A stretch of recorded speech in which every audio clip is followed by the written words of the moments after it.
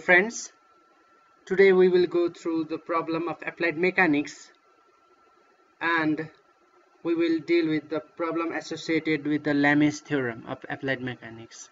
Here we have a problem is that a container of weight W is subjected from the ring A to which the cable AB and AC are attached. The constraint of the spring is also given as 100 Newton per meter and the unstressed length is 3 meters. And we need to determine the tension in the cable when the load W is 120 newtons. So this is the figure in which we have two strings AC and AB, in which the load having weight W equals to 120 newton is acting. Okay, so this is the angle of inclination of AB and AC given, and we need to find out the tension. So we need to find out the tension along AB and AC of these strings. So if we draw the free body diagram, we will have this figure. So we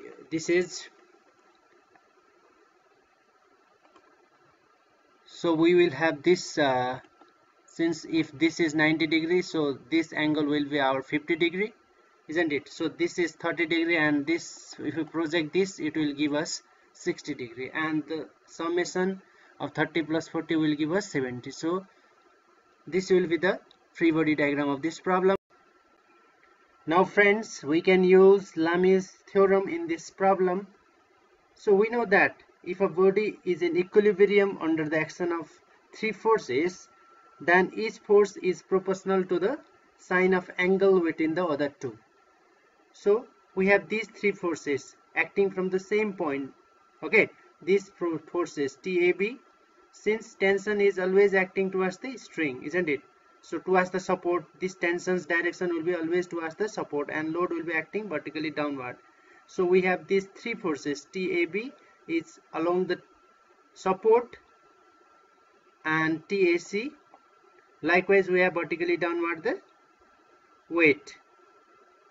So we can use Lami's theorem in this problem, that states that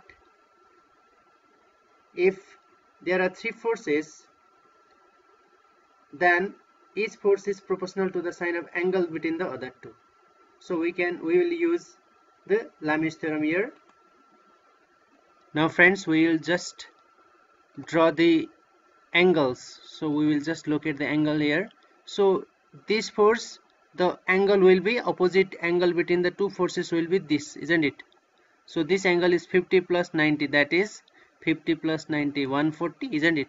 So this will be 140, and so this 120, the angle will be this 70 degree. Okay, and for this TAB, the angle will be, this is 60 degree and this is 90 degree. So 60 plus 90 will be 150 degree, isn't it? So we have just write down the angles that we have to use in the Lami's theorem. So we'll use Lami's theorem here. So we have this TAC divided by the angle between the opposite two sides. This is the TAC, angle between the opposite two forces.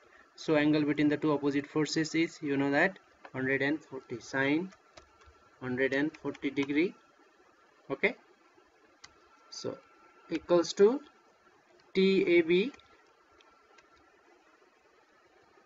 divided by the angle between the opposite two forces. So TAC and 120, force angle is 150, that is sine 150 degree.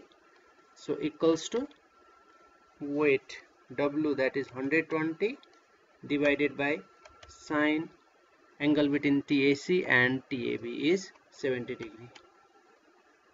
So we will have this expression. Now we need to solve these two expressions so as to get TAC and TAB. TAC by sine 140 equals to TAB by sine 150 equals to 120 by sine 70. This is the Lami's theorem, and we will be solving this to these expressions. So Here we have to find TAC and TAB. So for this we need to solve first expression and third expression. So if we solve first and third expression, we will get TAC equals to 82.08 Newton. Likewise, if we solve TAB by 1 sine 150 equals to 120 by sine 70, then we will easily obtain the tension in the string AB, and that will come out to be 63.85. So friends, this is the way we can use Lami's theorem in simple problems. So we have to note one thing, that for using the Lami's theorem, we need to make sure that point. So all the forces must be outgoing from the same common point. So this is the common point and all the forces should be going from this common point. We need to make sure that. Okay, so this is the way we can solve out Lami's theorem. Again, students have to be careful. So this is the spring constant is 100 Newton per meter. So this 100 Newton per meter, that is spring constant, have not been used in the solution. So when you have to calculate the extension of the spring, so you will be using this spring constant. So this is only the superfluous data that is given in the question.